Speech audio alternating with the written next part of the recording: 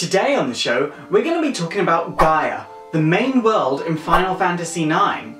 If you didn't know that the planet is only 6,000 years old, then this video is for you.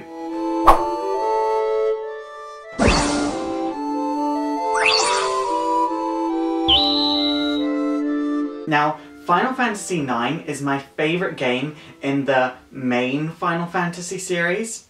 There's just so much going on and people always miss so much of it. Now, I bet some of you are going, but Faust, if the planet is only 6,000 years old, how does it have its own industrial revolution? Well, I don't really want to get into that today. It deserves its own freaking video.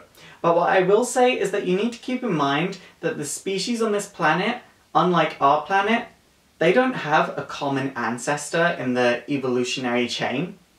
So it's fair to assume that their brains work in so many different ways that if two different species teamed up, they could accomplish so much more than if just humans teamed up. Now, roughly 6,000 years before the game begins, the planet of Gaia is born. We don't know how, but what we do know is civilizations quickly form on the planet's surface, and the nearby planet of Terra quickly takes notice of Gaia. Not of the civilizations, but of the size of the planet.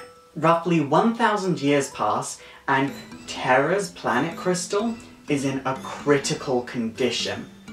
So the people of Terra have the idea that they are going to merge Terra with Gaia because of the speed that Gaia is evolving at. It must have a really healthy, thriving planet crystal.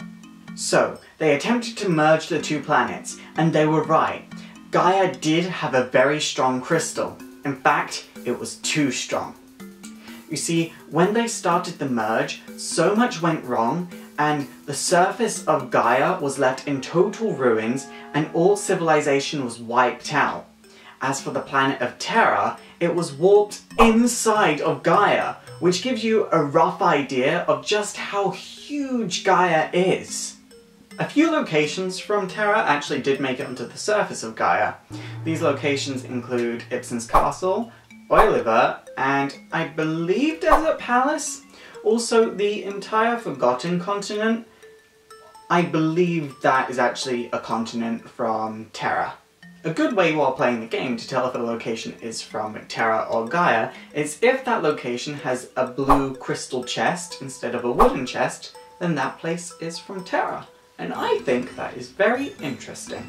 Shimmering Island was created as a gateway between the two worlds, but we don't know if it was created as a side effect of the failed fusion, or if the surviving Terrians decided we need a gateway between these planets and made Shimmering Island.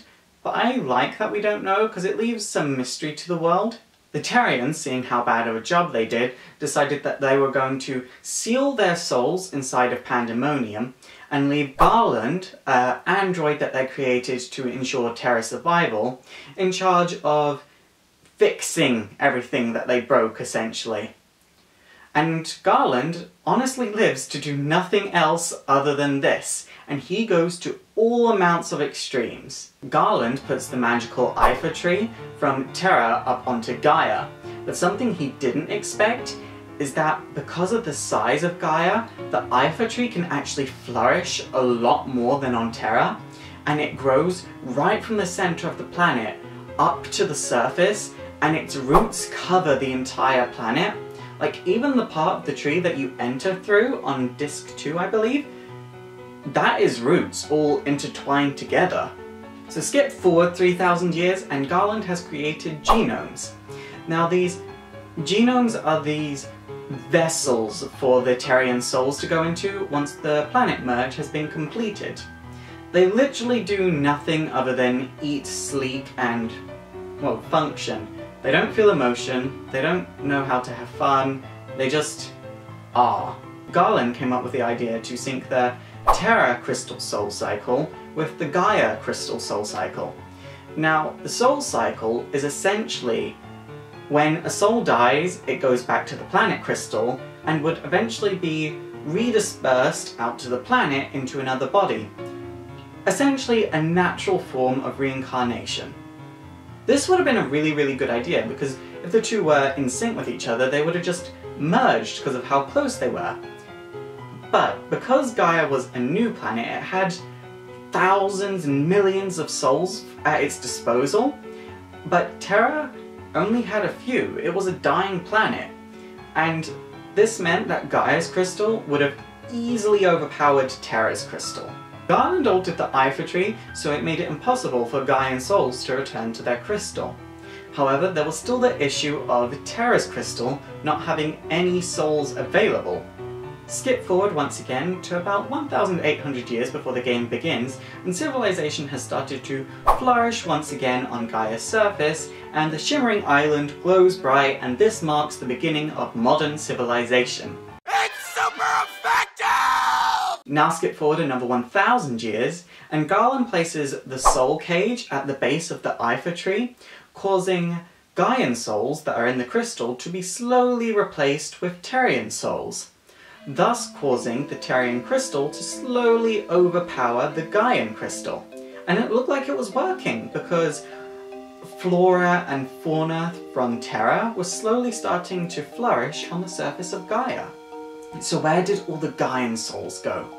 Well, they were dispersed through the Eiffel tree's roots as mist, and then dispersed out into the atmosphere, and then that's where they would join and create monsters.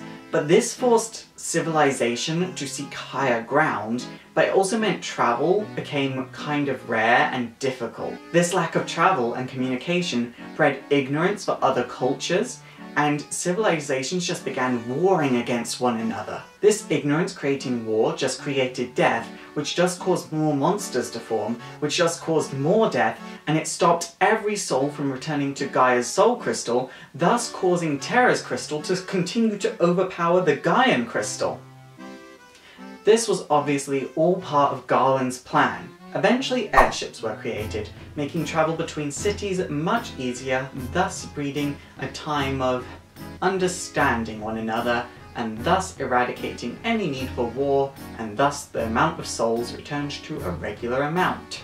So now we're at the year 1300, just 500 years before the game starts.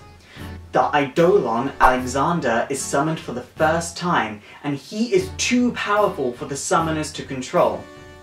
He's extracted from the summoner who summoned him, and his gemstone is split into 4 pieces. And these 4 pieces were given to the main 3 nations on the Mist Continent, and also the summoners kept one and left the Mist Continent to go to the place where the pulse of the world centers. Eidolons were never totally forgotten, but their form kind of relies on people remembering them. So take Shiva for example. When she was first summoned, she was like a young girl kind of pixie. And then obviously in the game she's like this bitch-ass goddess. And it's even theorized that Ozma is the form of an Eidolon that's been forgotten. Back on the Mist Continent, Amicia is broken out in civil war over who should get control of the crystal.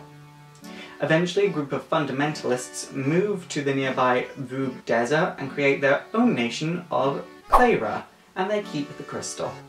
Clara wouldn't isolate itself totally until the year 1389.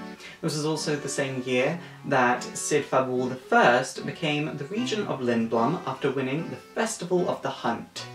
Skip forward to the year 1776, and we have a number of our party members and plot characters born by this point. Also, huge strides have been made in the medical field, and life expectancy is now much longer than it was 300 years ago. With the death rate of people being at an all-time low, Garland was a bit grumpy. And by grumpy I mean murderously frustrated. Garland creates a genome that has a soul, and he tells this genome, you have to go to Gaia and get people to start killing each other. And obviously this genome is Kuja. Garland actually sees Kuja as a total failure though. And it's nothing personal, it's just that Kuja is unable to feel complex human emotions, which makes him unable to go into trance, which kind of makes him a bit weak. Garland still has Kuja working away on Gaia, but he also puts a limit on Kuja's life, and he spends about 10 years trying to figure out what the hell to do next. In this 10 years, Garland realizes for a genome to be able to enter trance, it has to grow up from the age of a child, so it's learnt to feel emotions. Skip forward to the end of the 10 years and we have the creation of Zidane. So when he creates Zidane, he creates him with the body of a child so he can grow naturally. As naturally as a created body can grow, at least. Kuja learns about Zidane's creation and also finds out that over time, Zidane will become much more powerful than Kuja.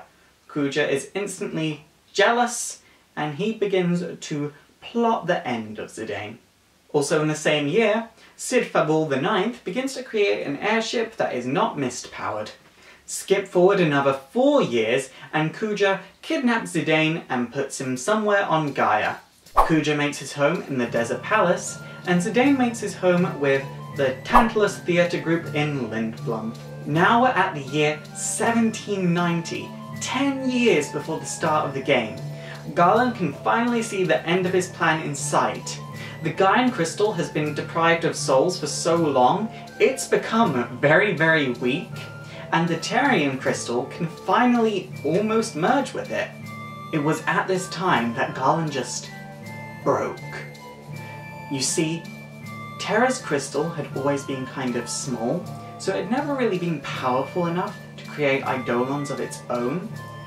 But Gaia's crystal obviously created Alexander 500 years ago, and Garland saw what that eidolon could do, and he was like, right, I need to put an end to this right now. Garland searched all over Gaia and he eventually found the summoners in Madain Sari. He says to Kuja, destroy this village, but Kuja at first gets a little bit curious about what was scaring Garland so much, and if he could utilize the power of eidolons. So while Madain Sari is being destroyed, a woman and her daughter Sarah sail away on a boat. Now, the woman dies at sea, but the daughter manages to stay alive, and she eventually drifts into Alexandria Castle dock. And the people there are amazed at just how much she looks like the recently deceased Princess Garnet. Sarah's summoner horn is removed from her head, and she becomes the new Princess Garnet. A few people do manage to survive at Madain Sari, but before it was like a thriving city, and now it's just this tiny little tribe of about 10 people, maybe more, probably less. So sometime between 1796 and 1799, Kuja begins to meet with Queen Brahm. Now, he begins to fill Queen Brahm's head up with all these ideas, and eventually she is consumed with greed, and she wants to utilize the power of eidolons for herself. But not just any eidolons, she wants to conquer the nearby nations and go to the outer continent to get the crystal fragments together and summon Alexander. Kuja continues to manipulate Brahm and even shows her how to create black mages. He creates a prototype one and shows her how to mass produce one, and the nearby village of Dali is chosen to be the place where all the black mages would be created. It's super effective! Finally, we're at the year 1799, 1 year before the beginning of the game. Garland becomes aware that the gears of his plan are turning much faster now, and he creates Mikoto. He creates her because he realizes that Zidane will be returning to Terra very soon, and he wants another genome with a soul to be there to greet him. Simultaneously, the completion of an airship that doesn't need mist is created, the Hilda Grade 1. Also, Cid's wife, Hilda, finds out that he has been cheating on her, so she commandeers the Hilda Grade 1, not before though turning Cid into an Obglob. Unable to create another airship with an Obglob brain, he's left stranded and not able to chase his wife. Obviously the fact that the ruler of Lindenblum was now an Obglob was kept secret from the general public. Later, Hilda runs into Kuja and he commandeers the airship off of her and then takes Hilda as hostage. While she's hostage, he begins to brag about all his plans to her. A few months later, and Bibi, the prototype black mage, is created. He falls out of the cargo ship while flying somewhere over Treno. He is fished out of the sky by a Q named Quam, and Quan has the intention to eat Vivi at first. The two quickly develop a grandfather-grandson relationship, and this is said to be mostly due to the fact that Quan noticed Vivi wasn't going to grow, so there wouldn't be much point in eating him. January 1st of 1800 comes about, and Quan dies. Simultaneously, Vivi wins a ticket to see a play in Alexandria. He travels to Alexandria, and thus begins the events of Final Fantasy IX. During the events of Final Fantasy IX, Terra will be destroyed, the Ivy Tree will be destroyed, your fields would be destroyed, your fields would be restored, the cohabitation of genomes and black mages would happen, and you will end the game feeling good about yourself. Mostly. All of the events in the main game happen between January 15th to March 16th. I would go into details of those here, but that would require its own video once again. It's super effective! Okay guys, that is it for today. If you think I've missed anything about Final Fantasy IX, please let me know in the comments down below. Also, if there's a video game or comic book that you'd like me to cover, please also let me know in the comments down below. Don't forget to thumbs up this video and subscribe. My name is Faust, this has been Exploring Video Games, and it is super effective.